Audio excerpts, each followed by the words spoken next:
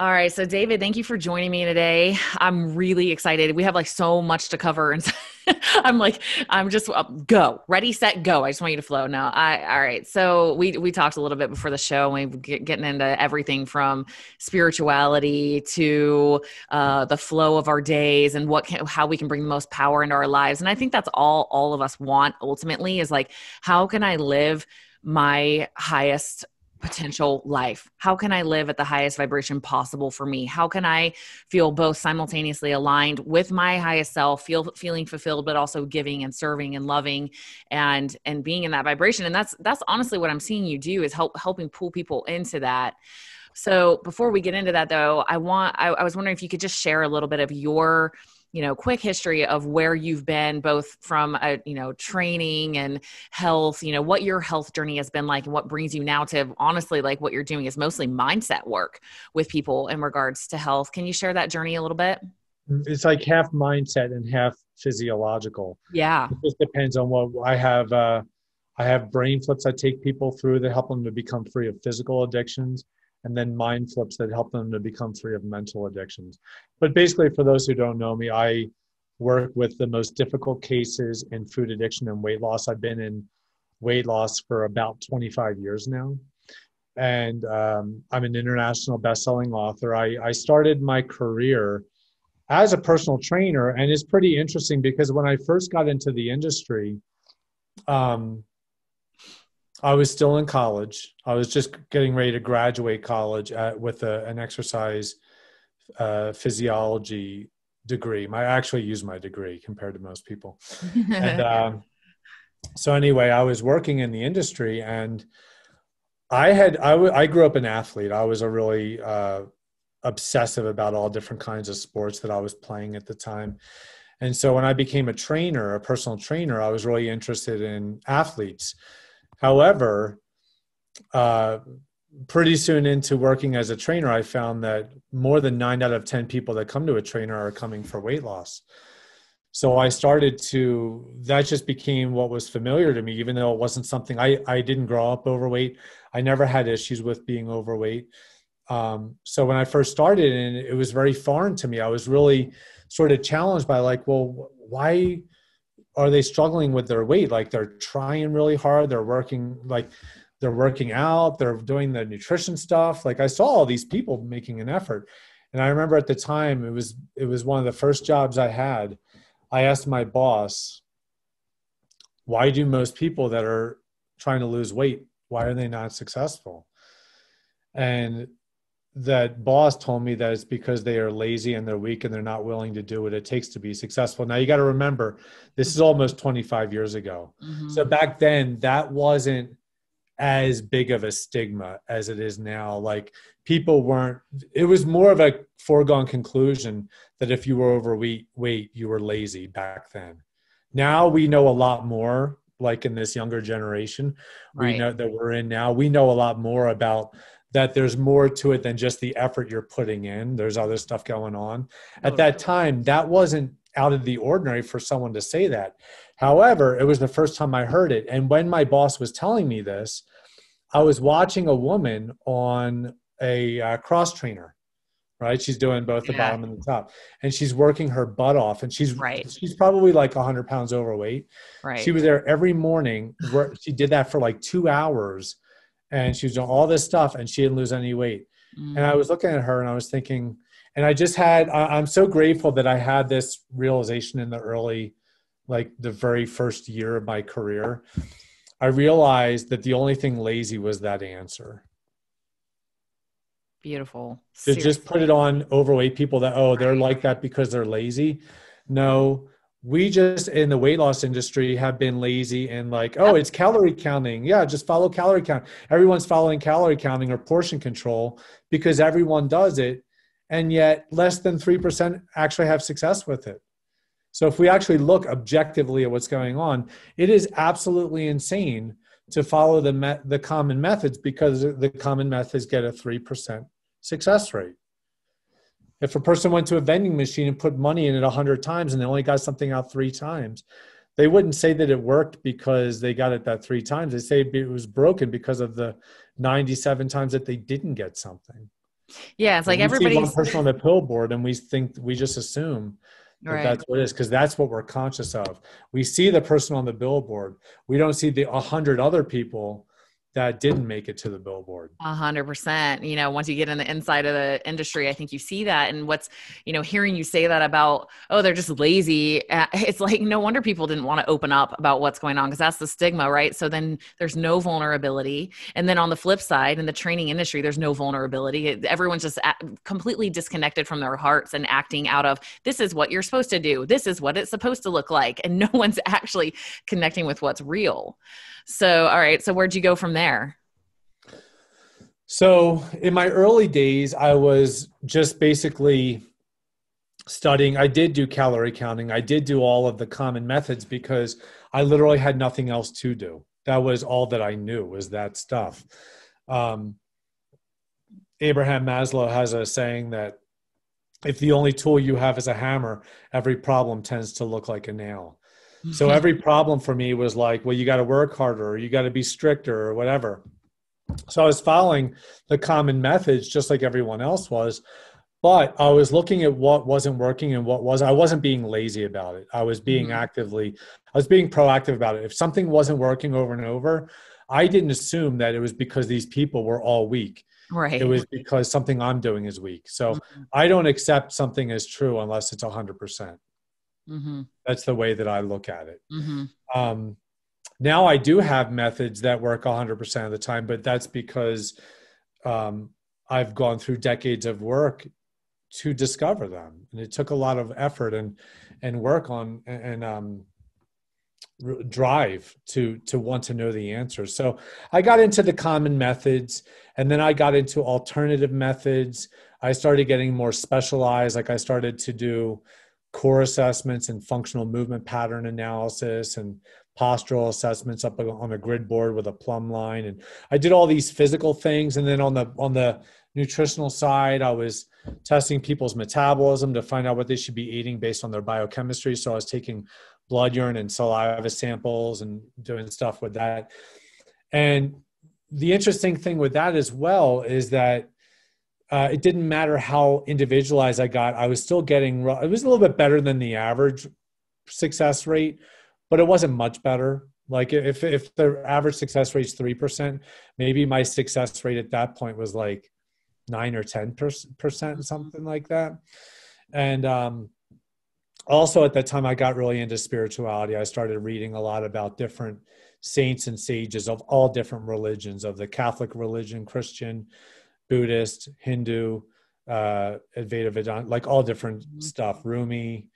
And I felt guilty when I was doing that, because I felt like, well, I should be working on, like, I should be studying stuff for my field, without realizing that what I was really studying with these different saints and sages was I was looking at how to move beyond the addiction that we have to believing what our own mind tells us is true, just accepting it out of hand without questioning it. Yep. So that was sort of what I got, was that reading about spirituality got me to start, if I like want to bring it down to the core, is it got me to start questioning things in life again, like I was a little kid. Mm-hmm. Mm-hmm. Yeah. Beautiful. Like, and that's what every religion or spiritual teacher teaches, right? Is to, a friend of mine, he was working with, oh my gosh, what's the name of that NBA coach from the Lakers? I forgot his name. The one, the legendary Lakers coach. Pat Riley? No, the other one. Phil Jackson? Yes. And he said that that's what Michael Jackson and Kobe both had in common was, and there's like a Japanese term for it. Michael Jordan and Kobe. Did I say Jackson? Yeah. Because I was thinking Phil Jackson. Sorry. Okay. You got Jackson, Guys, I know who Michael Jordan got... is. Okay, I know who Michael Jordan is. Anyway, I played against Kobe in high school. Really? That's so cool. Wow. But that's what he cool at the time. Yeah, you're like, I didn't like that guy at all. But he said that's what Michael Jordan and Kobe both had in common, was what he called beginner's mind.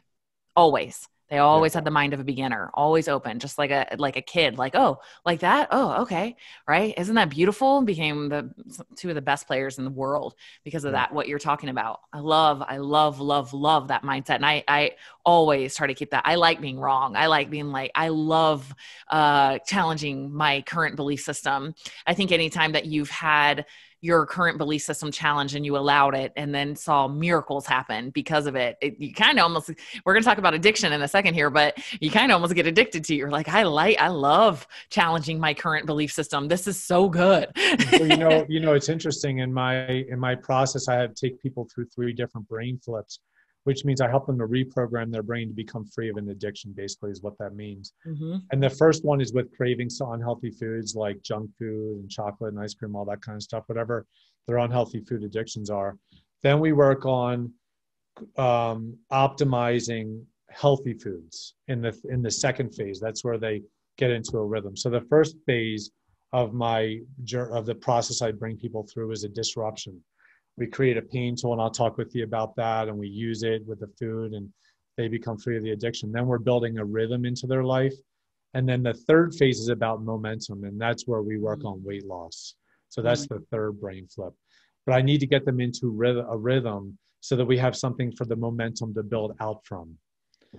And, you mentioned in the very beginning that you and I are in common because we like to help people to like live more of their full potential and like at a high vibration and stuff like that, right? Mm-hmm. Well, here's the thing about that. I do help people to live at a high vibration. And the very first step to me doing that is to get them living in a low vibration.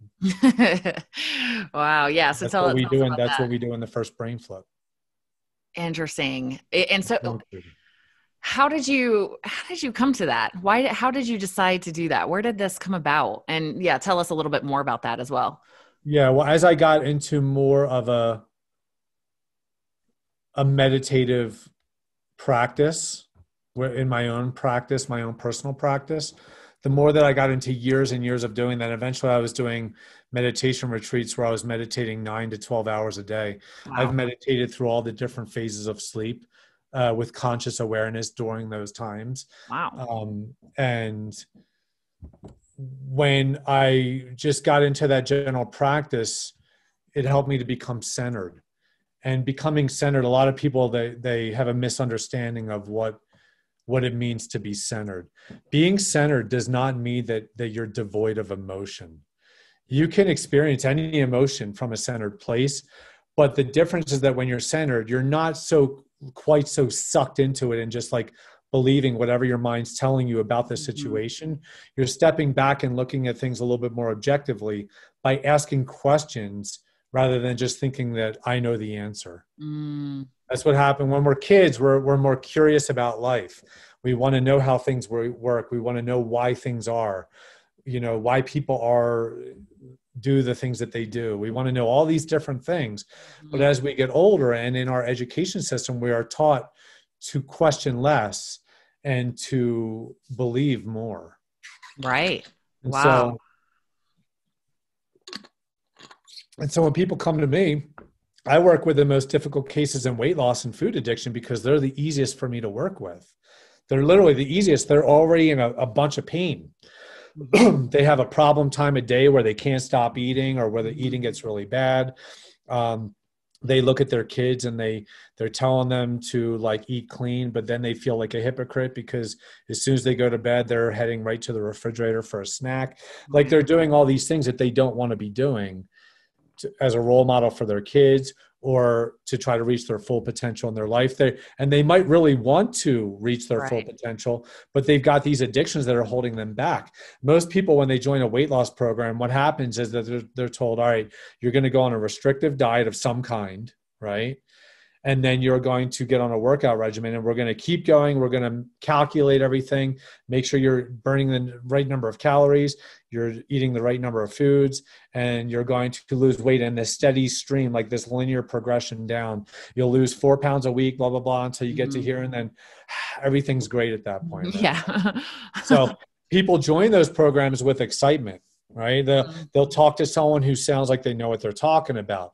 and they'll be talking about how you're going to lose this much weight and it's exciting. It's this cutting edge method. It's a secret system that nobody knows about. Mhm. And they get real excited.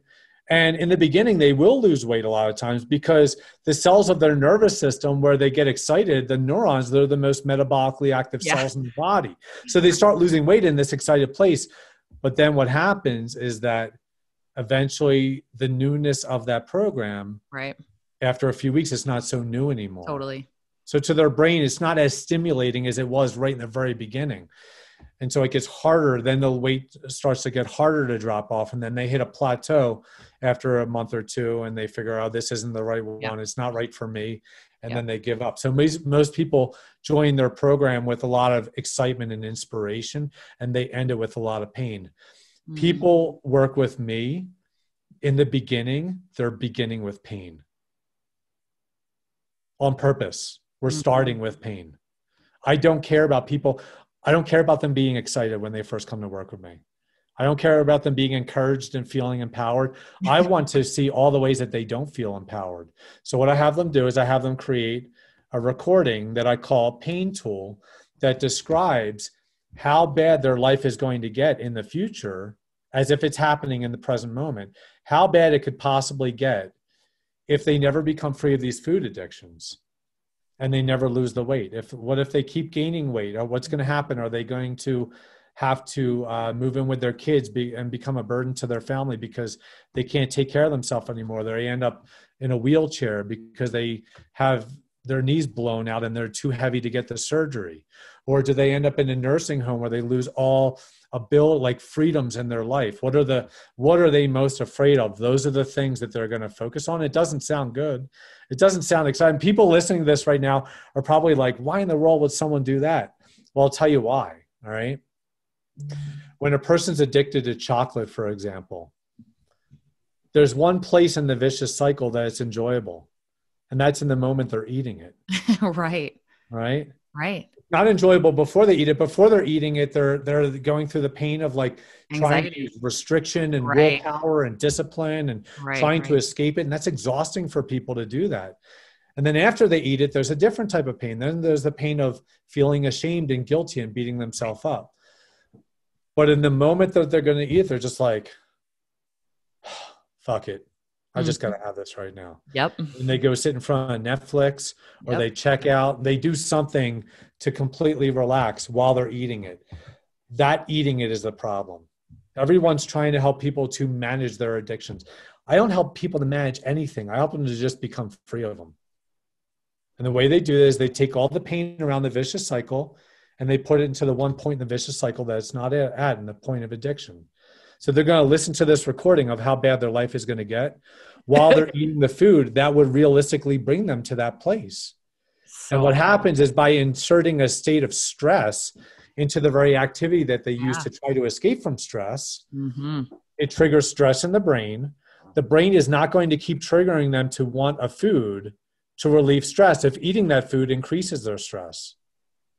I love this. I love this. This is so brilliant. This resonates with me so much because on the flip side of this, I've noticed that people will do this with habits that they're wanting to incorporate in their life, such as exercise, right? So let's say it's exercise. They'll go in, they're like beat the crap out of themselves into the gym to the point that they hate it. The whole thing was sucky. They hated the whole thing. They're so after, now they have this really negative connotation with that thing. Like, how much are you going to want to do it? Like, never. You're not going to want to. So that's like on the flip side, I talk about that with exercise. Like, dude, you've got to go do something you like so that you can look forward to it again tomorrow. Play a song that you like, you know? And I'm hearing that, but you are definitely the only person ever who I've ever heard talk about getting a negative relationship with during the moment of the act of the thing that you want to stop doing. Because you're right. If you weren't getting a reward from it at some point, you wouldn't keep doing it. So you're taking away the reward moment. And I can say, I got to interject this real quick. My mom went to the Olympic trials in 1968 for track. She was a pioneer in women's running. She was the picture of health. She is now 69 years old in a nursing home with Alzheimer's and has had 2 major strokes and cannot walk. And it was all lifestyle. Now, I have compassion on my mom. I'm not judging her for that. Like, she didn't know. She was poor. She had a lot of things going on in her life. She developed type 2 diabetes, but her lifestyle, like I feel like if she could have, I have a memory of coming home one day and there were Twinkies. And I wanted one of those Twinkies after school so bad. And I was like, Mom, where are the Twinkies? And she just started giggling, right? She started laughing about it. She's like, I ate them all. She ate the whole box of Twinkies that day while I was at school. And shortly after, we found out she had diabetes, and this can happen, right? Blood sugar dysregulation, the cravings get unreal. And I thought about that. And I thought, when you were saying that, when you were telling that story, I'm like, man, if back when my mom was in her 40s, if she could have seen where she is right now. I mean, it is really hard. My mom is tough as nails, and she's like, this is the hardest thing I've ever gone through. She could have seen that in her head while she's eating those Twinkies. I really do believe it could have changed everything for her and the decisions that she was making. So I like it. I like it a lot. It's brilliant. Yeah. And this is exactly the same as what you were just talking about with like enjoying exercise, something that's healthy, making it enjoyable, and something that's not healthy, making it unenjoyable. I might be the first one that you've heard doing that, but in order to make the healthy thing more enjoyable, you've got to make the unhealthy thing unenjoyable. It's by making it unenjoyable. You swing more in that end of the spectrum. You can swing in the other direction. Love For it. every action, there's an equal and opposite reaction. You can only make a positive habit that's healthy enjoyable to whatever extent you're willing to make your unhealthy habits unenjoyable. Ooh, I love it. I love it. However far you're going that way, that's how far you're going in this way. When I have people first come to me and to work with me, and working with me is it's a big investment for people to work with me. They're really going to commit and like go into this to do this, because they're majorly transforming their body and their life when they do. When they first come to me, I tell them, I want you to stop exercising. I want you to be sedentary in the beginning. And you're going to go and get the junk foods you have the strongest for and bring them into the house. After we've created their pain tool, I have them go and get all the foods. Wow. And the reason I have them stop the exercise is because I want to reset that relationship in the beginning while we're working on the addictions. Because that's what happens with most people is they join a program and they're doing all this activity, all this work, trying to get the weight off while they have all these addictions going on. Yep. They're trying to pull them out of it. I just don't like run your wheels to death trying to exercise while you still have addictions. Stop exercising. Let's reset that. All right. Let's get rid of the addictions. All right. Junk food addictions first, and then we'll do overeating. After those two are done, you've got no more food addictions anymore. You're good. You are now capable of becoming the master of your own eating. And I teach people how to do that. I love it. Right? I love After they become free of the food addictions in the first brain flip, we then do that in the second brain flip. Is they start to master their life, and that's where they get into a rhythm. And it's only by doing those things and becoming free of those addictions that I can then swing them in the other direction. And then when we reintroduce exercise, we're doing it from a recording that's on the positive. So they're taking their negative recording, they're flipping into a positive one. It's easier for them to do that after the addictions are gone. Whereas if they come to me and they're in a lot of emotional suffering and I try to get them, well, let's focus on your why. Let's focus on what are you inspired by? They're not inspired. They're in pain right now. Right. So I just deal with them right where they are. Once they're out of that, then we get into the inspirational stuff. Yeah, I love it because like the self-love increases so much when you get free of these things that are constantly just beating you down and you're just caught in these shame and guilt cycles over and over and over. It's like really, it's not very easy to be in a place of empowerment when you're constantly dealing with shame and guilt. You literally can't be. I mean, if you look at, I don't know if you've looked at the research from David R. Hawkins, but I love his. Well, actually, I would say is that they're not dealing with the shame and guilt. When I teach them to directly deal with the shame and guilt, then they can directly start to go in the other direction. Yeah. Yeah. They're not going in the direction they want to because they're not facing the things they're avoiding it. Yeah. Yeah. Okay. I have to ask you real quick too. You talked about brain flips and mind flips. Can you distinguish the difference there and why you call them those two things? Yeah. So basically I define addiction as a pattern of unconscious one-sidedness. So what that means is, let's say a person has addiction to chocolate. And just to let you know, I work with people. When people come to me, they come to me because they have food addictions and they have weight loss issues. But once they're in my program, I flip whatever addictions they have. So I have flipped alcohol.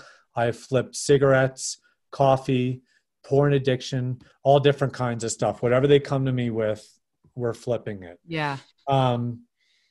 So with that being the case, when I talk about addiction, what I mean by addiction is it's a pattern of unconscious one-sidedness. So let's say a person has an addiction to chocolate. What that means is that when they're actually eating chocolate, they're enjoying it. They like the flavor. It's relaxing for them. They get some type of a physiological response that makes them feel good. All right. The brain wants that feeling good moment because they might be under some type of stress. It might be subconscious stress. It might not even be something they're aware of, but it produces tension in the body. Once it produces tension in the body, the brain doesn't like that tension because the tension ages us. It breaks down our health. It's not the stress that's the problem. It's the tension that's produced through the stress. That's what the sensory aspect of the brain can pick up on. And it's like, whoa, there's tension here. We're in danger. Something's not right. We need something that will predictably relax us, because if we're relaxed, then we will be safe again. Right. So it reaches for chocolate because chocolate is something that computes. Okay, whenever I eat chocolate, it's relaxing. It doesn't think about what you're thinking about before you eat chocolate or what you're feeling after you eat chocolate. It's just looking at what you're doing in the moment. Yeah, beautiful. You're right. It's a survival longevity mechanism that the brain is hardwired to do. Right. So these brain flips that you're doing, these are more on the physical level. Yes. And the mind flips. Yeah. The brain flips are physical. So the first brain flip is with junk food. All right. And then the second brain flip is now they're free of junk food cravings. Now we're just working on their portions and their frequency of eating with healthy foods. All right. And we're getting them into an optimal rhythm, which is the opposite of the rhythm that your mother was in. Right? Your mother was like in the Olympic trials. You don't get to that type of level typically unless you're more focused on maximal than optimal. Right. Totally. Optimal would be more centered. Maximal is about whatever goes up has to come down. If you got to go as high performance as you possibly can, at some point you're breaking down and just letting it go. Yeah, true. If you've been doing it for many years, you're going to do that for many years to balance it out. Yeah. So it's not that what your mom is doing is bad. It's just that if she could see it from a bigger perspective of the whole entirety of what's going on, then maybe she can start to move out of it. And until we have that big picture view of something, it's hard to transcend it until that happens. And then how many brain flips are there? There's 3 brain flips and there's 3 mind flips. So the brain flips are cravings, overeating, and then weight loss is the third brain flip. So the mind flips are the same. So whereas, like I was saying, addiction is a pattern of unconscious one-sidedness. If a person has this like addiction to chocolate, they're not aware. They're not thinking about how chocolate is something that they're programmed to relax with.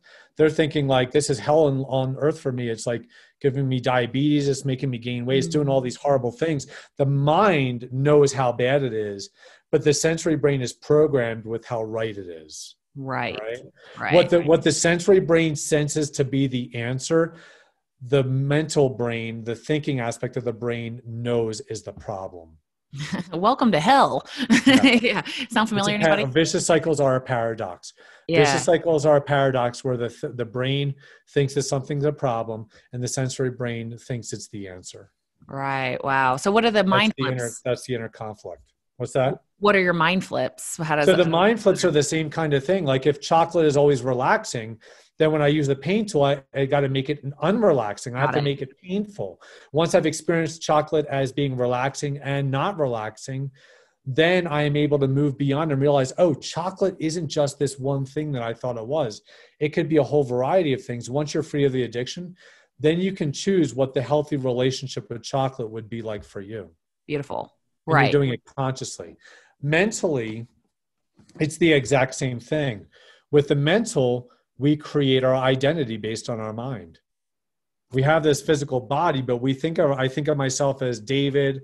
I'm a weight loss expert. I'm a husband. I'm a father. My daughter's just about to turn. She's just about to turn 5 years old. So I'm a father. So I've got all these identities, but are they really who I am? No, they're not. They're not actually who I am. They're aspects of my life, of the life that I am living, that I'm creating in my life right now, but they are not my life. the core of who I am doesn't fluctuate with those circumstances. Right. And the only way to find that core, to really become clear on who we are so that we can live our life with more purpose and control, okay, is to go in the areas where we feel like we're out of control and feel like we're weak. We need to feel weak in order to become strong. We have to do that. And we avoid it. We run from it like crazy. That's the biggest addiction that I work with on people, and it's in the second mind flip. So let me start from the beginning. The first mind flip is getting people to understand that they have an addiction to things staying the way they are. Okay. So mentally, we want things to stay the same, because the more that things stay the same, the more that they're familiar, they're predictable, which means that they are safe to the sensory aspect of the brain. All right. So in the beginning, I'm working on helping them. In the first mind flip, I'm helping them to start looking at asking questions in their life in areas where they've already had their mind made up.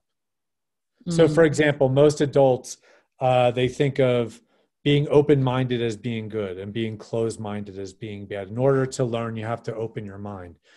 That's actually not true. You don't have to open your mind in order to learn.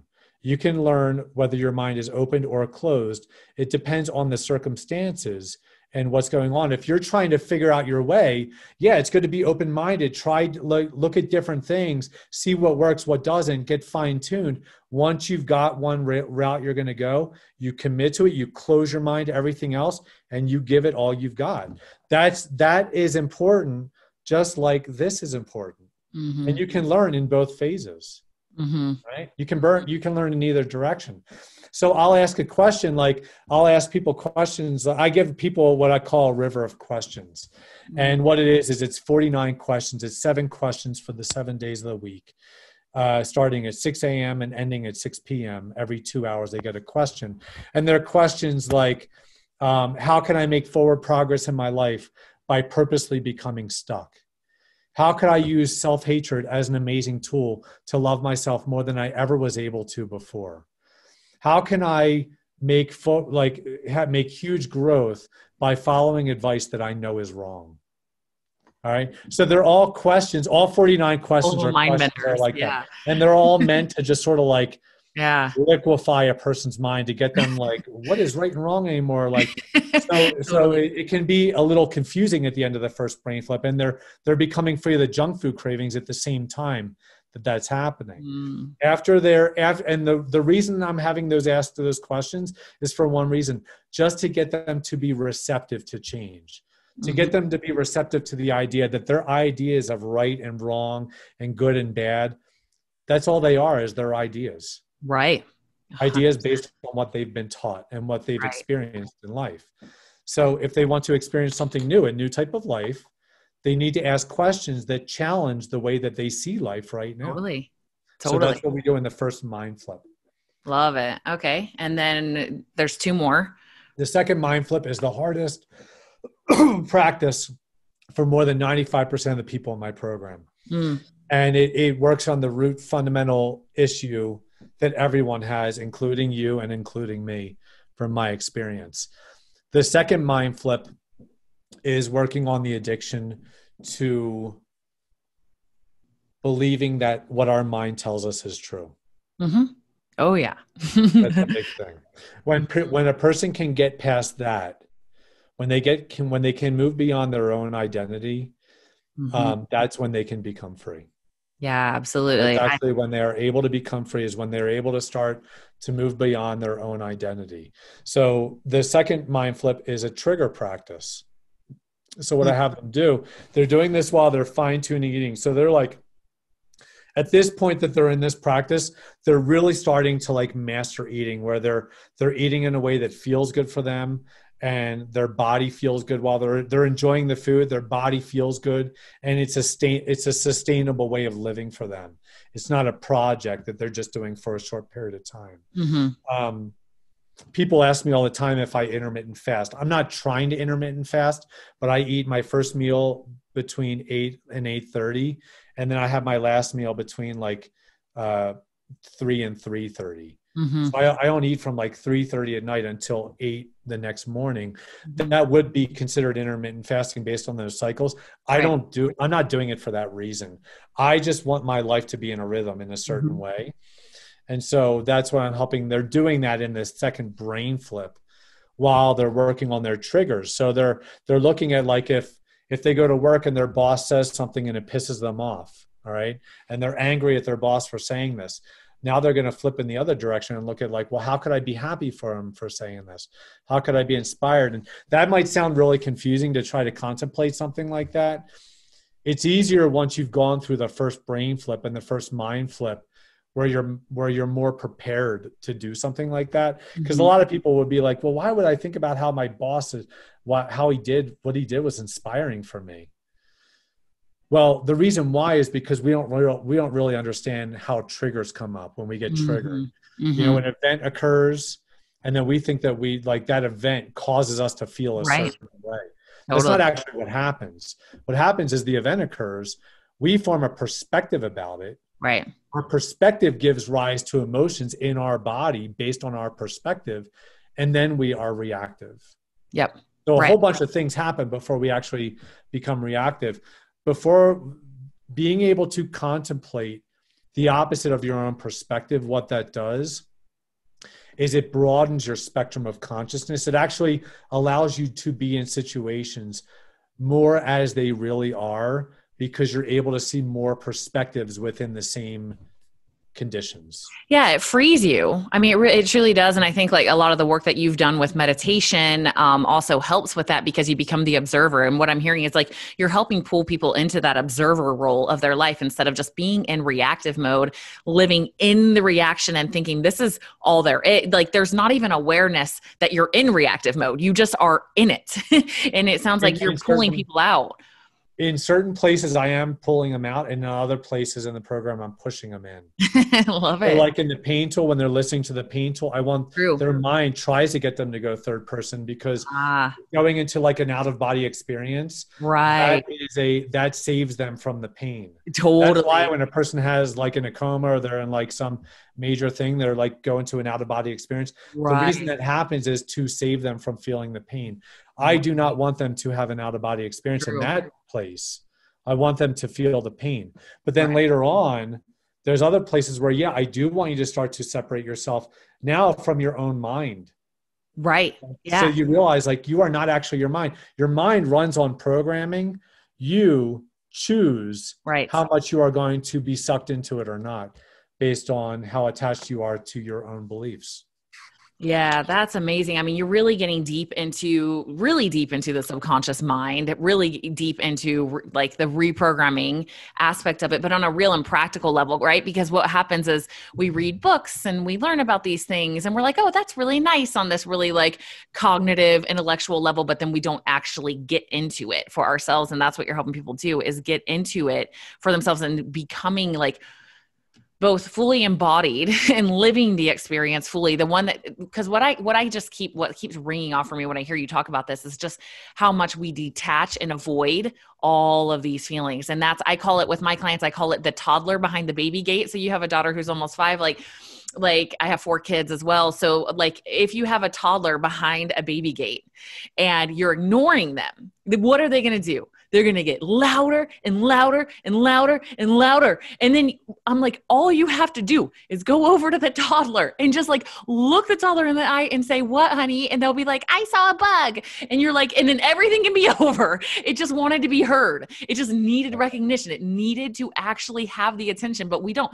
So we ignore it. And then it blows up into this huge thing because we weren't willing to like pause for a second, stop doing whatever we're doing, stop writing the freaking email and just saying, look them in the eye and say, what's up? I hear you, like that's what I'm hearing you do is like helping people be able to actually get into the thing that they're running from, get into the thing that they're avoiding and get in there and do the work so they can be free from it. Now the toddler's going to go away and play with something else. Yay! Peace that can come from actually like getting into it instead of running from it. It's really cool. I got to give you some props. Like that's a lot of, as a coach, like I recognize how much caring has gone in to this system that you've created for people. I mean, it has a lot of deeply thinking, and I'm sure asking the universe and being guided, like, what do they need, and playing with it and being open when things weren't working. Like, I gotta give props, because that's pretty freaking cool. Thank you. It's pretty,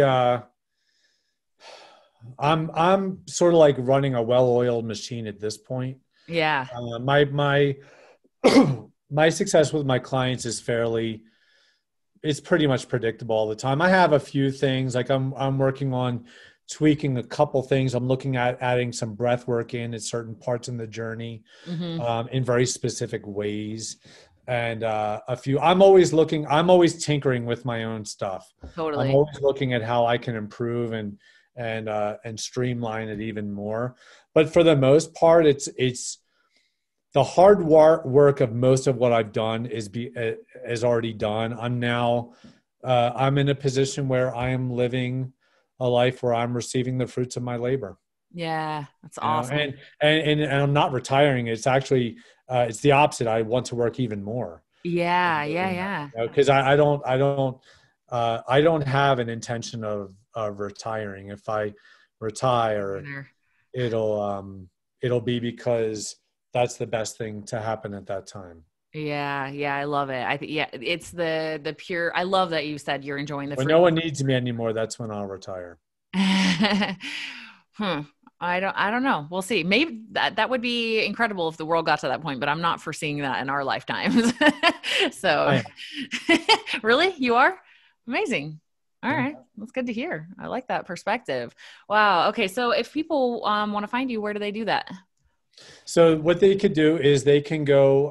If anyone's listening to this in your audience that this really resonates, and you are struggling with any types of food addictions or weight loss issues, if you've been struggling for a long time, or it's been really weighing on you in your life in any way, you can schedule a call with me. I'm taking calls personally still at this point. Beginning of 2021, I don't know if that'll be happening as much, but as of right now, I'm still taking calls with people. And if you want to schedule a call with me, you can go to brainflipweightloss.com/talk. So it's brainflipweightloss.com/talk. And you can schedule a call to be about 45 minutes to an hour.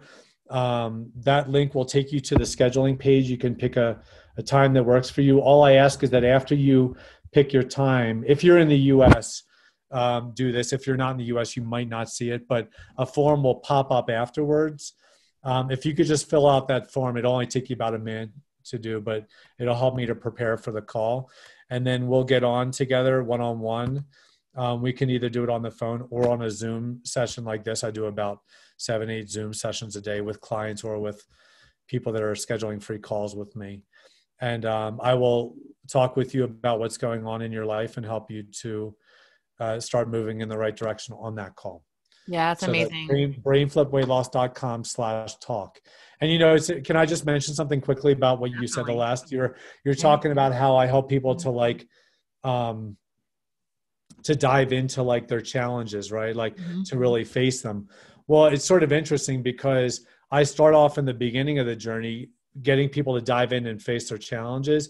And then at the end of the journey, I'm getting them to dive in and face their dreams. Yeah. Because a Yeah. lot of people, this might not sound surprising to you, but it might sound to a lot of people, is that I have people have more fear of creating a vision tool that they absolutely love and using that to lose weight with than they do in creating a pain tool to become free of the food addiction with. Wow. Getting sucked into the dream is an important thing, just like facing the fears is.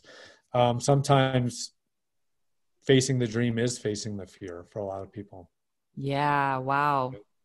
It makes me think of how patterned we are to being okay with being mean to ourselves, and how not okay and how uncomfortable it makes us to be loving to ourselves and see and see our beauty, see our full potential, right? The discomfort that people experience with that is really eye-opening. That's what I'm hearing from you. It's just like, oh, that how much fear response that brings up to see your own true nature, honestly. To me, it's just like, it's just seeing anything that's not familiar, whether Mhm. it's like more pain than you're experiencing in your life, or it's more joy than you're experiencing in your life.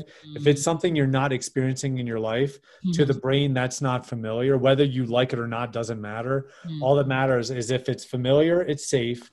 If it's not familiar, it's not safe. True. If it's familiar and it's horrible, it's still safe. If it's Mhm. not familiar and it's exciting, it's still not safe. True. True. Doesn't matter. Yeah. So I love it. I love that perspective. Wow. Guys, make sure that, I mean, I'll put all the show notes. You can get the links to everything, but also check out David's book, Immovable Heart and Unstoppable Mind. I've heard you on other podcasts. I haven't read your book yet. I want to now because I love it. That's why I sought David out. Actually, I listened to one of your interviews. I was like, this guy's like super deep thinking on this stuff. We got to get him on. So, what's um, funny is I wrote the book in 2014. It took me 6 months to write it, and it became an international bestseller. It did really well, but I didn't actually discover the brain. The whole book is about brain flips, but I didn't actually discover the brain flip, like actionably use it with clients, until a couple of years later. oh, Just wow. a few years ago is when I first discovered it. Well, we got to have a sequel. You got to tell some stories now. So I have more. I could tell you stories for days. We could I we could do bet. another one where we talk about what clients go through. Yeah, the Yeah. average time it takes for people to become free of junk food, all junk food, is roughly about 2 weeks with what I do, Wow. and That's then optimizing their meals takes about another week and a half to 2 weeks. They're not doing it like 2 weeks and then the next week and a half they're doing this one. There's preparation that they've got to do in between the brain flips to be prepared for the next one. They don't just jump right in. uh-huh. But they're free of food struggles fairly quickly That's within a amazing. matter of a month or two. That's amazing. I mean, really, truly, it's healing work that you're doing. There's so many people that need this. It's just the healing. Then, yeah, go do your little workout program that you're on.